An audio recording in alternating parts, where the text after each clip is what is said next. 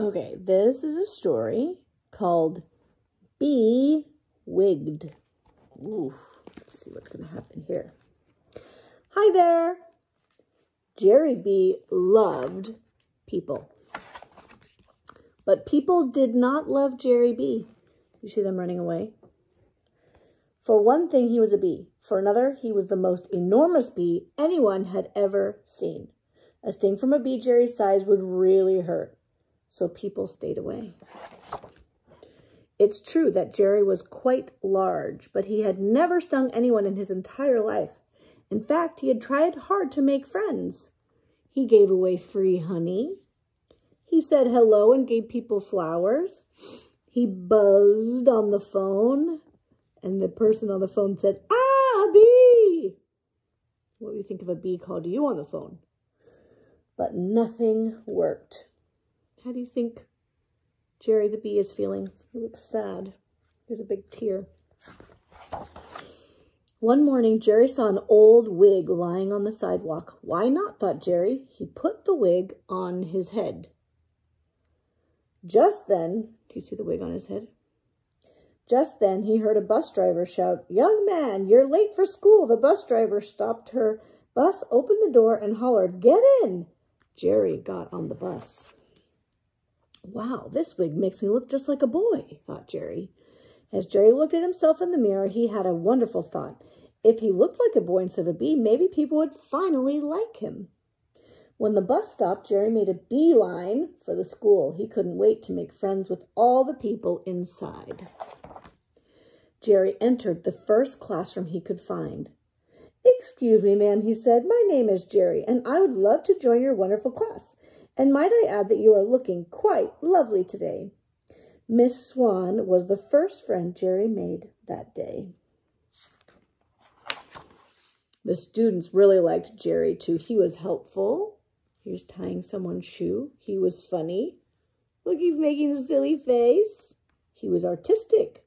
Look, he drew a flower. And she says, "That's so good." And generous. And he gave the picture to that girl, and she said, "Gee," she was so happy. He was even a terrific speller. Let's see if you guys know this word. Friendship. Do you know that one? Friendship. He could spell. By the end of the day, Jerry Bee had more friends than he had ever had in his life. So Jerry decided to come to school every day, and every day he made more friends. One day he helped the janitor mop. "Allow me," he said. The next day he complimented the lunch ladies on their food. "Oh, Jerry," they said. When he said, "Yummy, yummy," they were so pleased. Jerry inspired the cheerleaders with his remarkable team spirit. "Go team," says Jerry, and the cheerleader says, "Oh, do join the squad, Jerry." He even won over the bus driver. 10-4, Miss Driver. He has a banner on that says "Safety Monitor," and he's winking. By the end of the week, everyone loved Jerry so much that they made him the Grand Marshal of the annual school parade.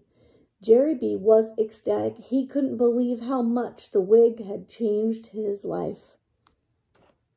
There he is in the car, the Grand Marshal of the parade. Then the wind started blowing hard. Oh no, what's happening to his wig? The wind blew Jerry's wig right off his head. He tried to catch it, but he was too late. What's happening to all the people?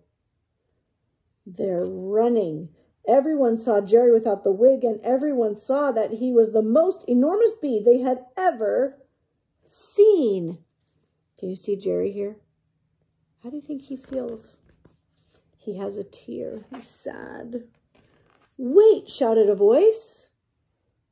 "Please wait." Who's talking? It was the wig. What? "I am Wiglet, a very hairy guinea pig.